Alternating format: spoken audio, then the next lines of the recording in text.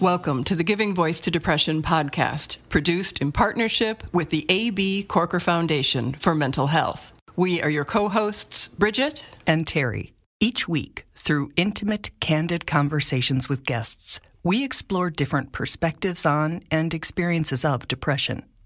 We keep it real because the illness is real.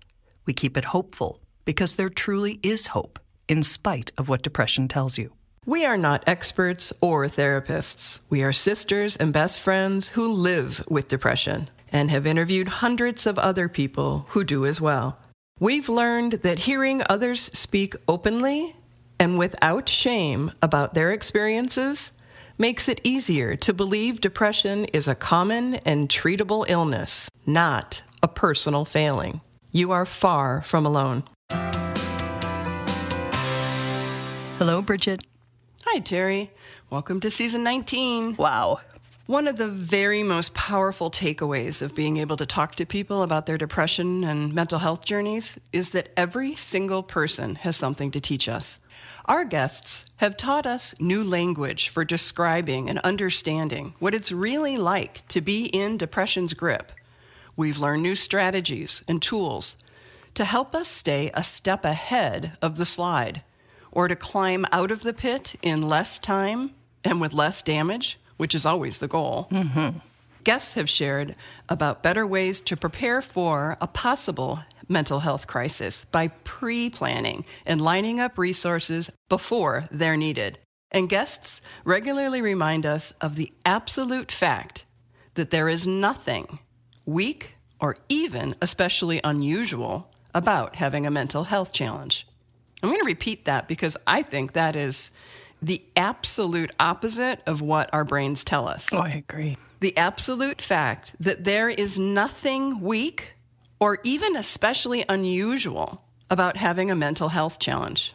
Not at all. Yeah, mind blown. Not at all. And we've learned that when we go into an interview with the intention of exploring A, B, and C, we can limit our potential lessons. Conversely, when we loosen the reins and let the conversation take us places more organically, we explore nooks we never would have thought to ask about. Today's episode is a great example of that. We reached out to today's guest, Lacey, because we loved the idea that as a teen, she saw a therapist for her depression and anxiety. And then, in her 20s, she was helping teens as a social worker. And that circle of life is part of this episode. But that's just what Lacey did, not what she learned, which is a lot. So we've decided to give this conversation the space of 2 episodes to unfold. We caught Lacey on a sabbatical outside in the sun in Costa Rica, so you'll hear a little life in the background. Here is Lacey, giving her voice to depression. Okay, Lacey, first of all, thank you for taking a break on your break to talk to us. And if you don't mind, I'd love to start with you telling us about your 14-year-old self. Oh, yes. Oh, 14-year-old Lacey, man, she was so full of spirit and also very scared because I was really lost when I started feeling the symptoms of depression and anxiety. And in fact, I didn't even know what they were really when they were happening to me because mental health was just not talked about in my home. It wasn't that it was shamed, but it was more of just that my parents didn't have the tools to talk about those kinds of things. And Lacey describes her childhood as stable and secure, with none of the so-called big T traumas. So when she started experiencing symptoms of mental health disorders, her mother and her friends were really confused.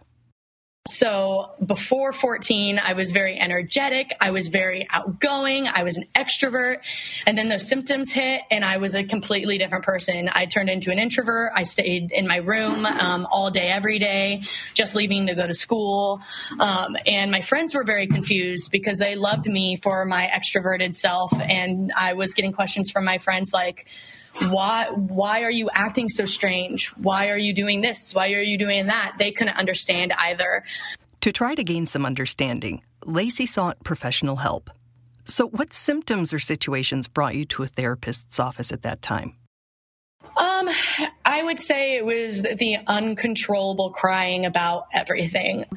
I was always a highly sensitive person. I still am, and I'm very proud of my highly sensitive person label.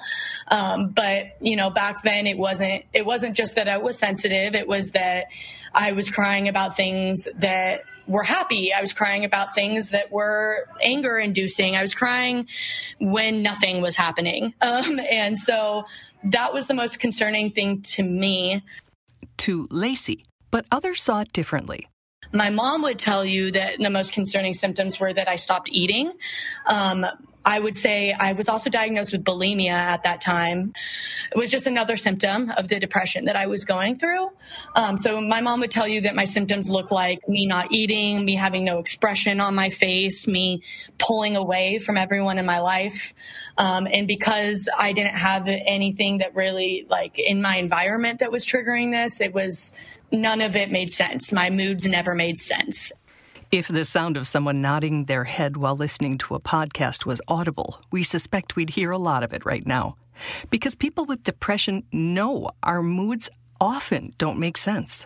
That's one of the things that makes them so hard to explain and experience.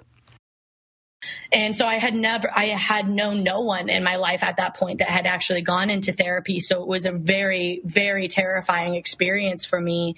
And no adult had ever asked me how I was or asked me to describe my depression.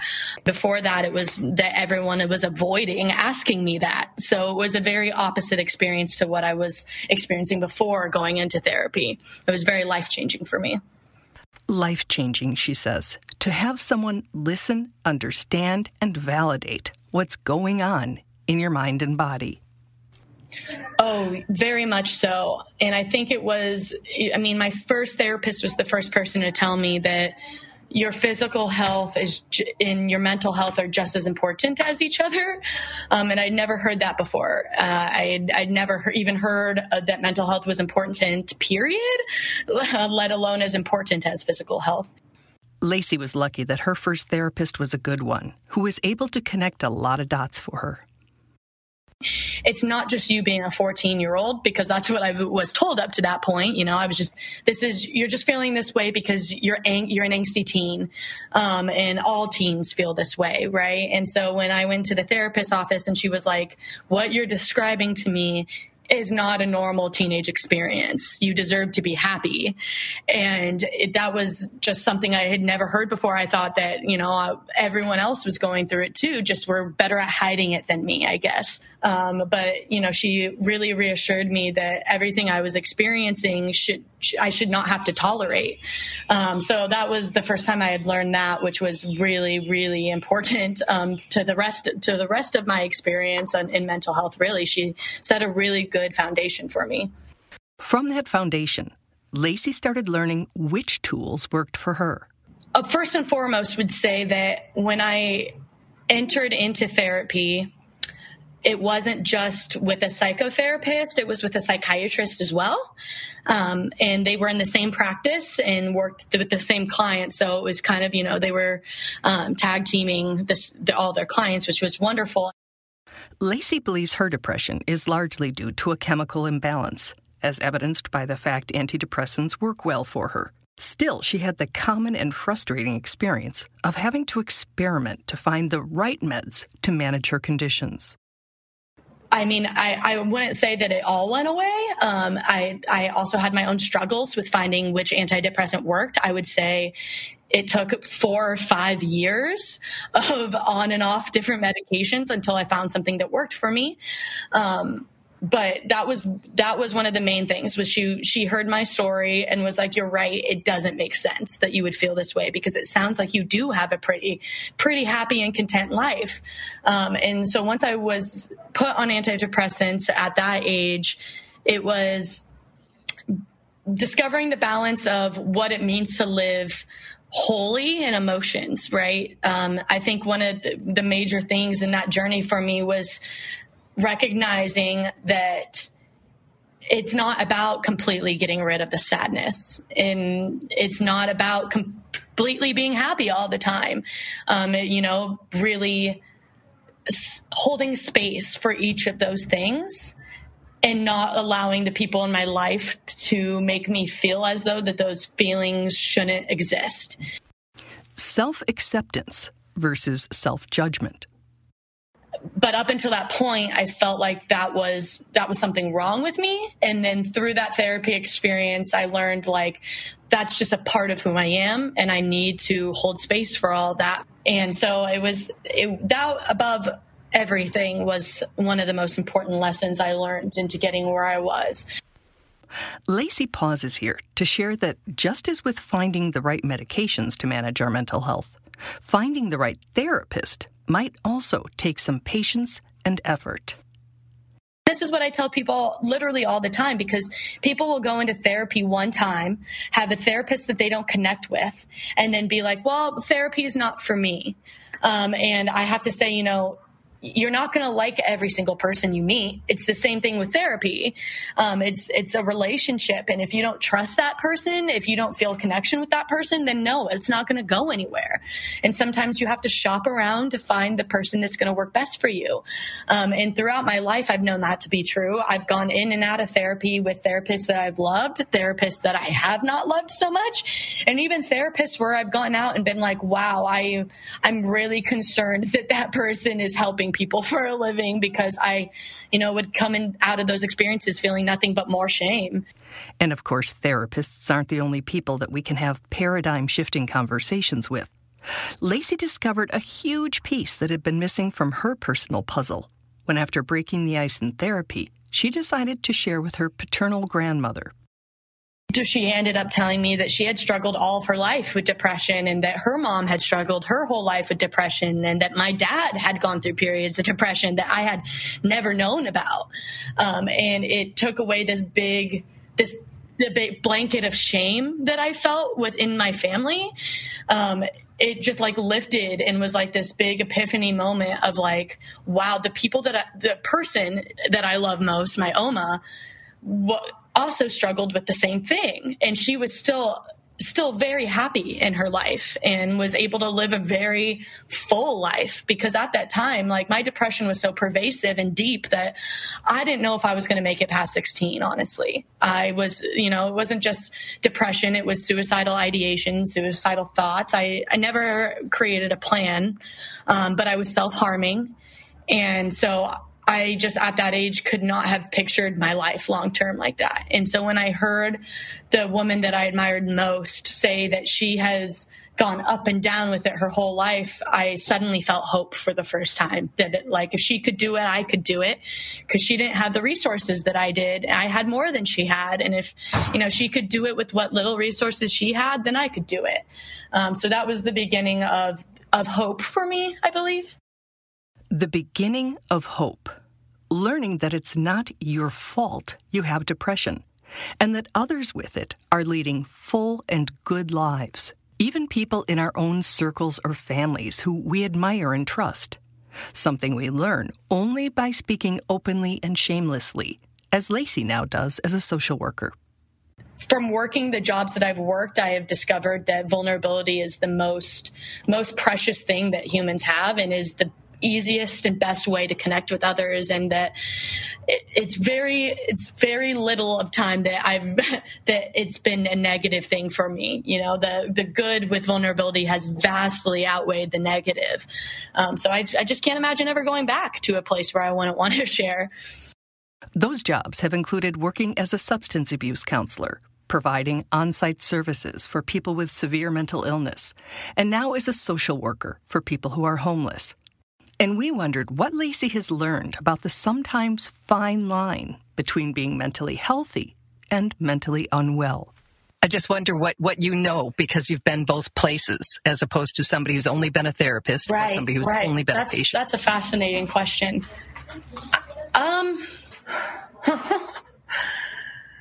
That's a really good question, what the line is there.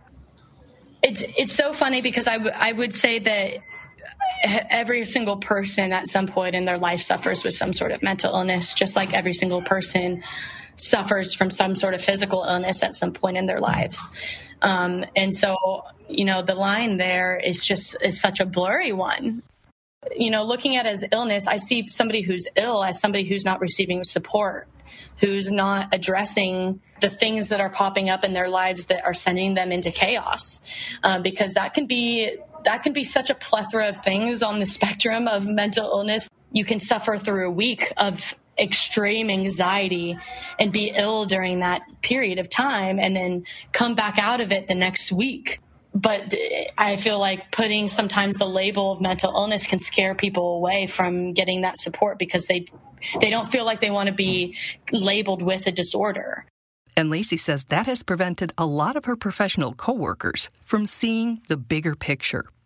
When you're so focused on labeling somebody with a disorder that you're not seeing their symptomology for what it is, which is just like a normal human reaction to inhuman circumstances that are going on in their lives. A lot of the times that mental illness thing, because everyone has a mental health, and therefore I think everyone has mental illness at some point. I think they're one and the same, I guess, is what I'm saying. Boy, this makes me just want to do a little shout out here for all the helpful, present therapists and social workers that are out there, because I agree with Lacey. You have to shop around to find a fit for you, and they are definitely not all a fit. Mm-hmm. But to teach somebody to hold space for all their different aspects, within themselves that so often seem contradictory to one another is really good work. I think it's a really good reminder, too, that we... all of mental health, all of physical health is on a spectrum. And we do have to allow, we can't expect to be happy all the time because nobody is, not even people who don't have depression. And yeah, I just thought it was a really good reminder, and I love the way she put it. There you are again, saying something that's so radical to say out loud, that nobody is happy all the time. True though, right? It's just like you think of that as the default baseline of, where we should all be at. And it's just a crock. Yep. It's a crock. It is. It's not a reality. For the most positive of people. Yeah. Well, we're going to continue this conversation with Lacey next week, and we'll talk about the non-linear nature of recovery, the importance of finding people with lived experience to be on your team so they really get it, mm-hmm. and the importance of hearing versus fixing someone in need. Excellent. Thanks, Lacey. Thank you, Lacey. We truly hope that our podcast brings a little more understanding, helps you better articulate your experience of depression, or better understand how to support someone else's. We invite you to join us for daily posts on the Giving Voice to Depression Facebook page and on Twitter and Instagram at Voice Depression. It is a comfort to be among fellow travelers on depression's dark road. And remember, if you're struggling, speak up. If someone else is, listen up.